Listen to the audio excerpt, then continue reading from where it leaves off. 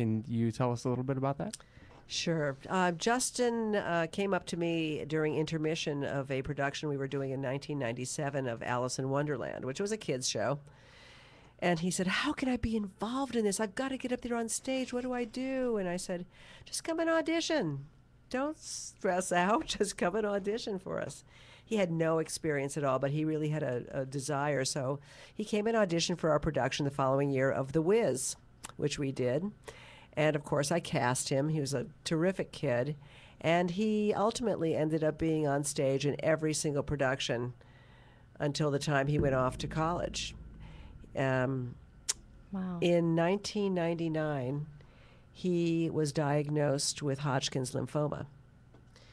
And it was a very difficult time for him. And he subsequently joined the cast of West Side Story, not the one you were in, Brett, of course, but the other one with our youth ensemble production. And he says that saved his life because he had to experience the difficulty of going through chemotherapy, which was very rough.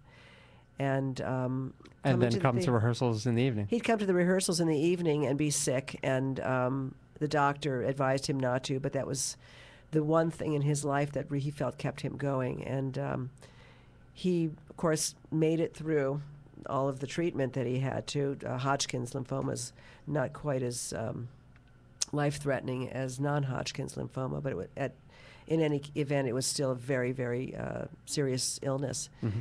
And Justin just passed his bar exam.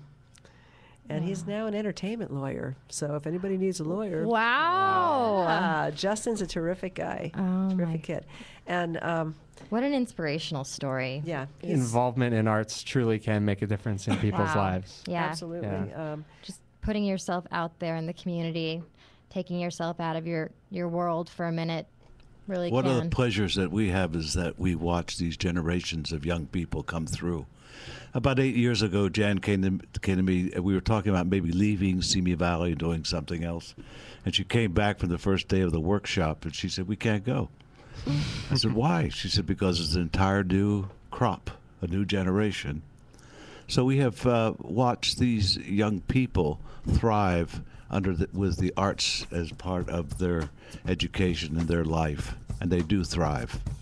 They certainly do. Through your efforts and the efforts of ARTS, Performing Arts Academy, soon to be open in fall of 2011. Fingers crossed. For information, again, you can go to simi-artsdiet.org or actorsrepofsimi.org. Or if you want to help build a dance studio or two. There are naming opportunities out there if anybody has a spare $150K. That's right. That's right. Or some building materials. Anything.